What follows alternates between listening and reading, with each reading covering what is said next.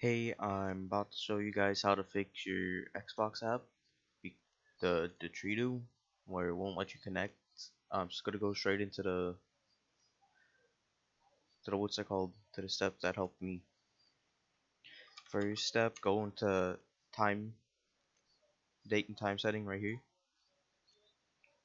and make sure this is on automatic. If it's not, turn it off, back on, do that. After you do that, close out. If that doesn't work, press Control Shift Escape. This will come up. Go to Services, scroll all the way down, and if any of these are off, turn them on.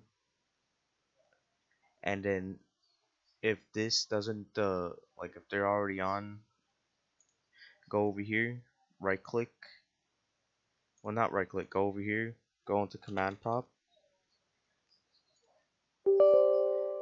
run as administrator, and then copy this will turn your Treedo on, whatever it's called. Enter that, will say okay. After that, restart your computer and it should work.